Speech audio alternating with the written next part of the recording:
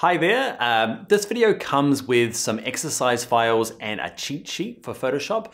There'll be a link in the description for those. Okay, it's part of my larger course, which you can go and check out. There'll be a link there as well. All right, enjoy the video. Hi there, in this video we are going to get the model here to interact with the type, kind of weaving in, front, back. It's super popular at the moment. Let's look how to do it in Photoshop now. Now a little note, before we get started, this builds on the previous video. If you're jumping straight to this video, I'm going to show you what we've done. Basically what we did was, we took the model, we used the quick selection tool, which is this one here, to make a selection around the model. Then we copied and pasted onto its own layer, all by itself. Okay, you can see here on its own layer. Then we put some type in between the top layer and the bottom layer. And that's where we get started in this tutorial. Now we want to do this and get it to kind of weave in and out.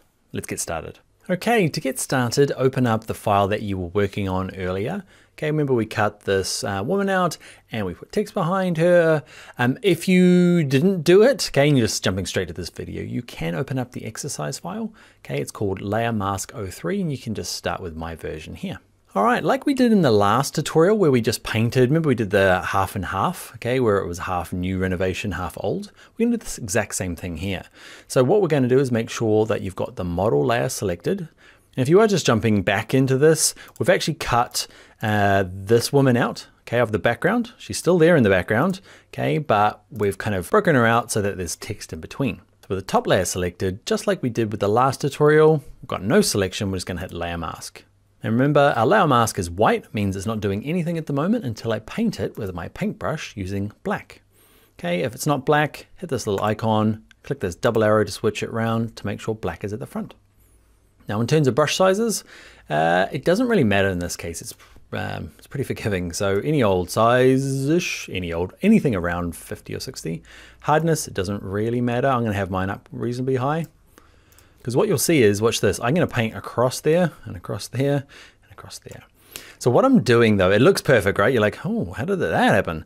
It's because once we turn the bottom layer off, you'll see, and the text layer, basically I just cut a big hole in the leg. I didn't really care where the edges was because the text is there and then the background fills in that last little gap.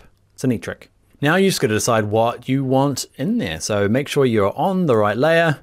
Okay, and make sure you're working on the mask. Okay, so it's got the little line around the outside, got a black paintbrush, and just paint out some bits. Those two little things work for me. If you're working on your own bit of text, okay, you might have put your own name or used your own font. Yours is going to be different from this, so you might have to experiment with what works and what doesn't. I love that we're getting to a stage now in the course where we're starting to kind of, I don't know, double back on some things and add a little bit of extra. Don't want to say the word pizzazz. Pizzazz came into my head. Let's not call it pizzazz. A little bit of magic. Let's call it magic. Like always, I'd love to see what you've done. Okay, if you've got different type, I'd like to see how you've kind of got it interacting. So share it here in the comments or in the project section. Or if you're brave enough, send it up onto Instagram. I am Bring Your Own Laptop. Tag me in it. I'd love to see what you've done. Onwards to the next course.